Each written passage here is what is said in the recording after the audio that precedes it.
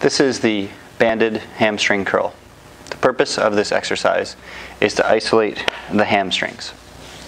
You're going to need a band for this exercise and something secure to tie it off on. Take your band and loop it around. Once you have that securely in place, you're going to need to attach your feet and lay down on the floor.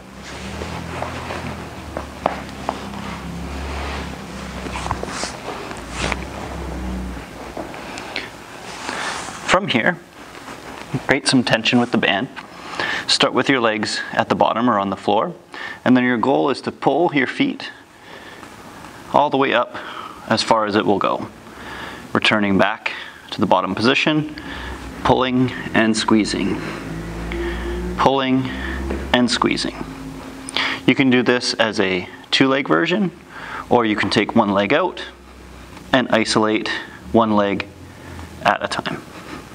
Make sure to perform this exercise under control.